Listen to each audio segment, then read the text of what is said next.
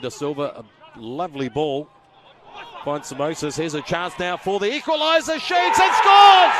Well, the super sub, he's just come on, Simosis, and he's brought Olympic back into this game. What a turnaround. Another chance perhaps to pull one back. Stylish play and teeing up Griffiths to place it, and they've pulled two back. Bayswater City. Lovely work in the box by Sardell. In the round of 32 against Sydney FC, he's cutting in, he'll have a go here. Has a shot, has a goal. It's 1-1. Alamadine does what he did 12 months ago for Rockdale against Sydney FC. Nora. It's cut out by Dunn. And now Walters again with another one-on-one opportunity. And this time he makes no mistake. Magpies Crusaders double their advantage. Just over 15 minutes here before the end of 90 minutes. And the home crowd are delirious. And Parkhouse looks to chop it back. It's a dangerous area. Pandurovic drills it home. And an early goal for Manly United. Well taken. What a fantastic finish from Dejan Pandurovic. Manly United 1. Mount Druitt 0. Here comes the delivery. Not a bad ball either by Athena, the substitute. A shot, strike. What a goal! Unbelievable.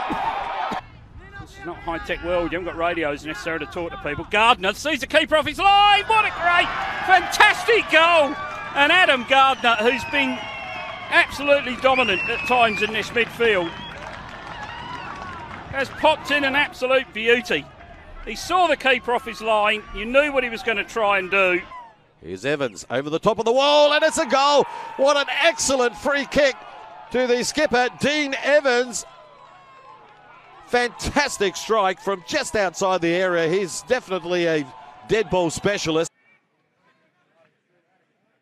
Sadler is going to unleash. He's done it. Tremaine Sadler breaks the deadlock in stunning style. And this crowd that has been waiting for something to cheer for 90 minutes of regulation didn't have to wait long at extras. The goalkeeper left standing as Tremaine Sadler lashed that ball.